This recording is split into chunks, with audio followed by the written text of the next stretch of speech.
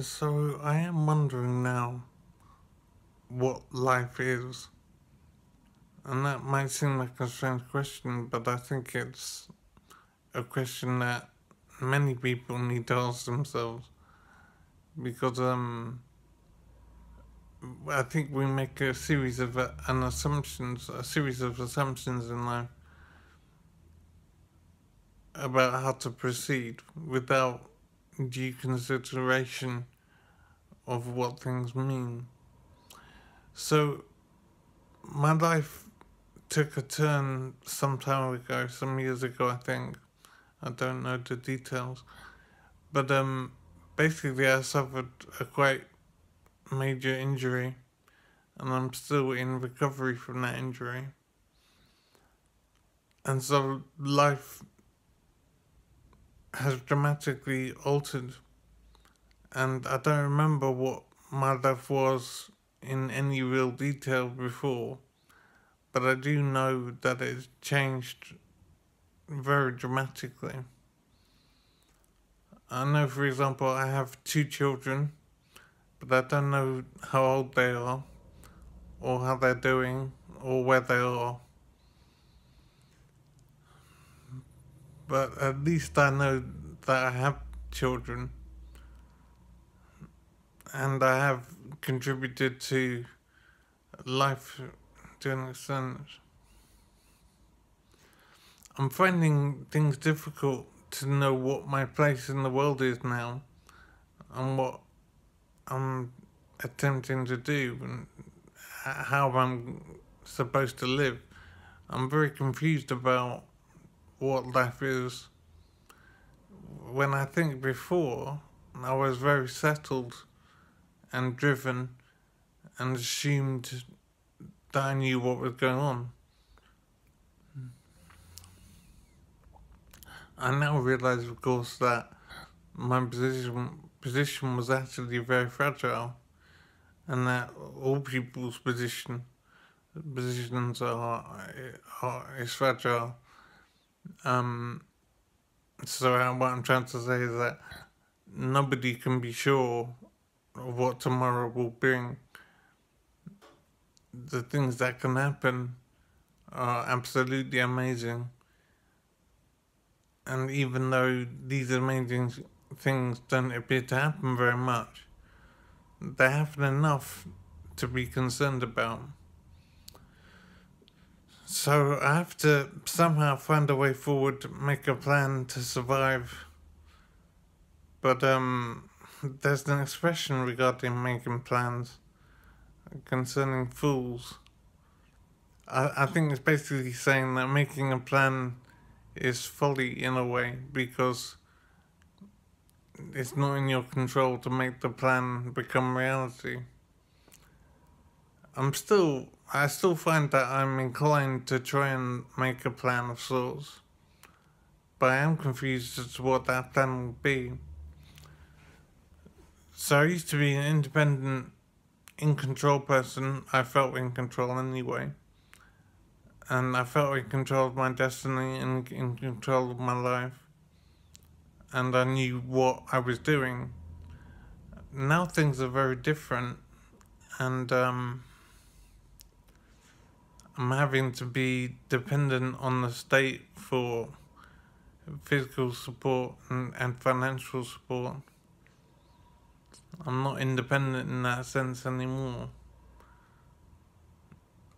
I'm not majorly physically disabled, but I am partially disabled, physically and mentally.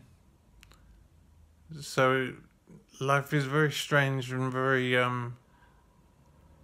difficult to understand. I feel I'm just a person being treated in residential care, not quite a hospital, but part way towards a hospital. Life is very incomprehensible to me, and I really don't know what it is or where it's going. I don't know what to do with myself. because of my injury, it's hard to concentrate and make plans and remember things, and it's very frustrating. But at the same time as being frustrated, I'm also very happy that it isn't worse. I've realised that as bad as things are for me, it's a lot better than it could be. And there are so many people enduring far worse situations, and it's just so awful, and I feel for them so much. I think it's absolutely incredible the adversity that people have to deal with in life. And there is no other way to deal with it except to try and go forward. There simply isn't another means of solving some of the problems that can happen. So I keep thinking what could have happened and what could still happen. I could have lost an arm or a leg or something. And that could still happen, and so things might get worse. I have some issues with my mental capacity. But once again, things would be a lot worse. I could find it impossible to speak as I am now, for example. And impossible to chew my food. And there are people out there that can't feed themselves. They can't sit up or roll over in bed. Or can't scratch their toes, their feet if they need to. They can't go to the toilet by themselves. I can't believe that these thoughts never crossed my mind before. I simply didn't understand how awful life can be for many people. Now, I consider my life to be partway awful now, but I am so glad that it's only partway awful rather than completely awful.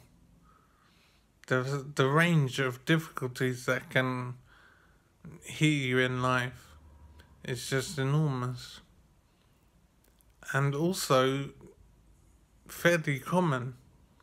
I don't think it's unusual to experience real adversity in life, but the way we're constructed means these things don't really cross our minds. We don't think about the negative so much because it's not useful to do so, I suppose. Maybe we're built to only deal with the negative when it actually occurs, rather than thinking about it when it hasn't occurred. So I am thinking that reality is strange. I do have to deal with things somehow, and I am trying to find ways to do so. And part of it is this communication, for example. Attempting to stop myself from going crazy. I really hope it proves worthwhile. I do feel a sense of pleasure, if you like, in communicating and expressing myself. And whether it will achieve anything for me going forward is hard to say. But I suppose that's secondary. At the end of the day, it's what I want to do now, and so I'm doing it. Whether it will work in any significant way remains to be seen. But I will try going forward, because it's not like I have a great deal of choice. Life does what it's going to do, and I suppose I just have to deal with it somehow.